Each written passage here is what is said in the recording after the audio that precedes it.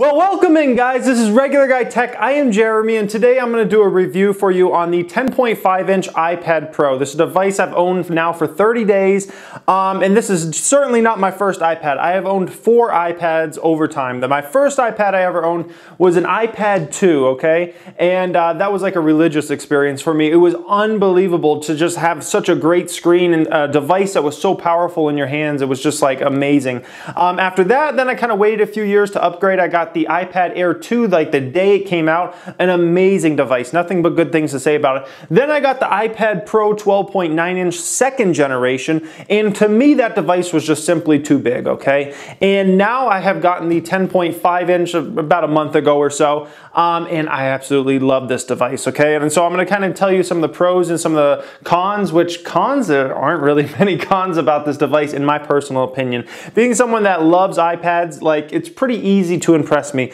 The first thing I will say about this device is I love that I can palm it in my hand. One of the reasons I got rid of the 12.9-inch model was just simply it was so bulky and whatnot, it was too much for me. This I can palm in my hand. I feel comfortable holding it like this, which is big because, like I said, the 12.9-inch, I felt like I had to carry it all the time, 2 hands, everywhere I went, and you know, it just felt like a device that if I drop it on the floor, it's pretty much, it was like holding a MacBook Air or something like that, like my MacBook Air over there. That's what it felt like holding it, right?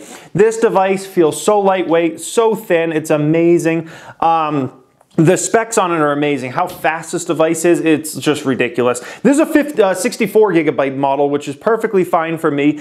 This holds everything I need it to hold. Now, if I'm getting a laptop, I probably want about 256, but for an iPad, for the high majority, 99% of you guys, like 64 gigabytes is gonna cut it, okay? Unless you're doing some insane things, like some insane video edits and whatnot on your iPad, which most people don't do. They use their laptops or their Macs or whatever device for high-end editing and whatnot. Unless you're doing that type of stuff on your device, like 64 gigs is plenty. Now, one thing I'll bring out, if you want to do high-end video editing and photo editing and whatnot, like this device is going to cut it for you, okay? It is plenty fast. It's got the specs to do it. There's some great products out there that you can use for photo and video editing. I would highly recommend it, all right? It's nice to have fingerprint, the touch, you know, just kind of logging in, like, you know, look at how fast that worked, okay? It's insane. So we'll shut it off again. And look at that, boom. It's unbelievable how well it works, guys. I'll even try it with this finger, okay?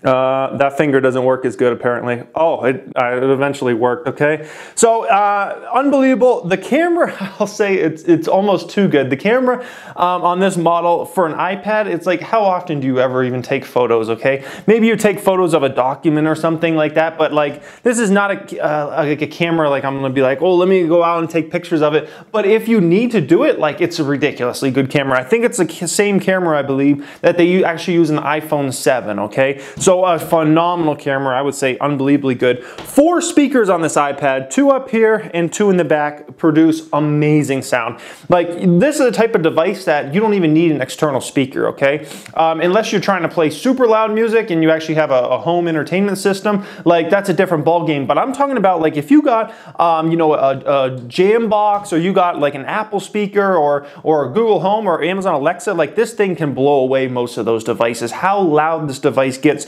because of those 4 speakers is unbelievable, guys. It's simply unbelievable. It does have a headphone jack, which is good. You know, something I definitely want in any type of device I have. Like I said, the speed is amazing. Like, you can check out the benchmarks they've done, the tests. You can see it matched up again against all type of mobile high-end devices, whether we're talking tablets, phones. It's going to beat almost everything out there, guys. Unbelievably good device. Now, I bought this one on B&H Photo, which I compared it to everybody. B&H Photo had it the cheapest, so I compared it on Walmart, Amazon, eBay, pretty much anywhere across the board for a brand new one, 64 gigs. B&H Photo beat everybody's price out there, so that's where I ended up getting it from. I would say the front camera is okay. I would love these cameras to be better though. Like if there's one drawback, I would say, you know, for FaceTiming, we FaceTime with the grandparents and whatnot with the kids. I do wish the front camera was a little better. Audio is perfect as far as everybody hearing us and whatnot. And like I said, the camera is insane on this thing. It's so good for being a tablet. It's almost silly. And it even has like a flash. So like literally, if you need to use flash for your pictures. Like it even has that, guys.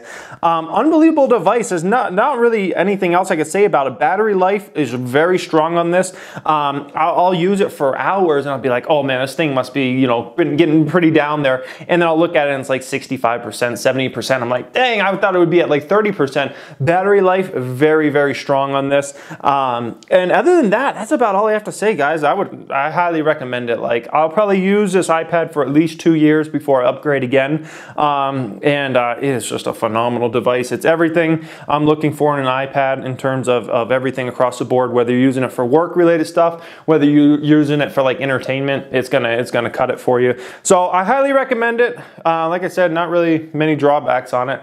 And let me know if you guys got any questions down there in the comment section I didn't address here in this video today. I would love to hear from you guys. Make sure you subscribe. This is Regular Guy Tech. I am Jeremy. Thank you for watching. Have a great day.